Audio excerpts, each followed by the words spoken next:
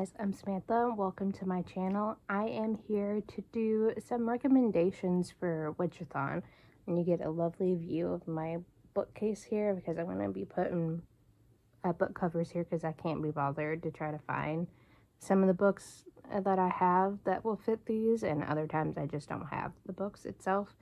And we're joined by Harry, so if you see an occasional cattail, that's why.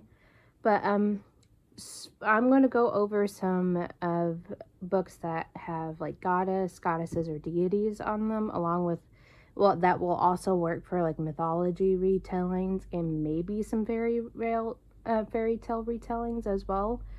But for gods, goddesses, deities, and mythology retellings, you could read Women of Myth. This is a book that I recently had checked out from the library, and it fits perfectly with this prompt. You can also go with, I have the third volume here, Death Note. This has to do with the Japanese death god, so you can use that for this prompt, and it's pretty easy to get through with it being a manga. And it kind of would go with somewhat of a mythology retelling, but it will fit more of the goddess prompt. Also, Circe and Song of Achilles by Madeline Miller would fit these two prompts as well. Percy Jackson series obviously would work. And then Norse mythology. This is, you can use this as a mythology retelling as well, because it just it's a modern day retelling of these myths, so you can definitely fit it for that. For more on the mythology retelling side, with some hints of some of the gods in them, is A Thousand Ships.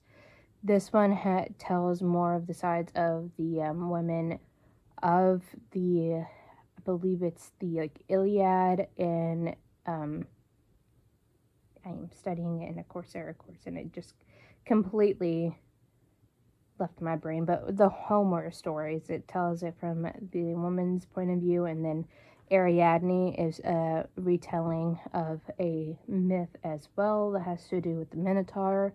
Then you have Lore Olympus. This will also fit for gods and goddesses because Persephone and Hades retelling. The Wicked and Divine is a mythology and gods retelling. It kind of puts the gods in a more modern day setting. And then you have Icarus, which is also part of the kind of the Minotaur lore mythology retelling. He is, I believe, if I'm remembering correctly, I believe that he is part of that myth. He's linked to that kind of myth itself.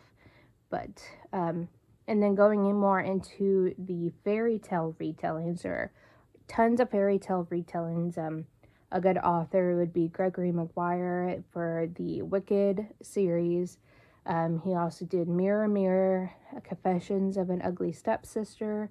He did a Alice in Wonderland retelling after Alice. He's done quite a few different retellings lately, so I would definitely highly recommend him as a good fairy tale retelling author. And then you have the Mirror Mended series by Alex E. Harrow that starts with a spindle splintered. Those are really great short novellas that you can read for the fairy tale retellings. And then you have Spinning Silver and Uprooted by Naomi Novik. Those are, Spinning Silver is a play on the Rumpelstiltskin retelling. And then you have The Malice Duology by Heather Walters. That is a retelling of Beauty and the Beast. And then you have Beastly, which is a, Malice is a Sleeping Beauty retelling. Beastly is a Beauty and the Beast retelling. I'm starting to get ahead of myself. But those are just some of the books that I can give recommendations off the top of my head for those. For red covers, the book Eldest by Christopher Paolini. You will have to read Eragon before this, but that one has a red cover. Catching Fire in the Hunger Games series. Smoke Gets in Your Eyes by Caitlin Doherty. This isn't a fully red cover, but it has red on the cover. If you can find any form of red on the cover, I will accept this as a entry. House of Earth and Blood. It is a primarily red. And then The Nickel Boys by Colson Whitehead has mostly red on the cover. I suggest doing that as well. Just for a few books that will feature crafts. So Witchy would also go for like a witchy book and featuring crafts, because it's mostly giving you ideas of using sewing in your witchcraft practice and how you can integrate the two. Then there's the Friday Night Knitting Club series by Kate Jacobs. This is probably one of my favorite knitting themed stories. I reread it every so often. Then there's While Beauty Slept, with it being another Sleeping Beauty retelling, and this can go for the fairy tale retelling, but it also includes the Sleeping Beauty story involves spinning because of the spinning wheel and the spindle that she ends up touching. So a spindle splintered would also fit for that as well, because it incorporates that craft. And Like Water for Chocolate, it features cooking, and she also, I believe, crochets in that book as well, if I'm remembering correctly. So it features that. And I consider cooking and baking as a craft, because you can use it in a witchcraft setting as well.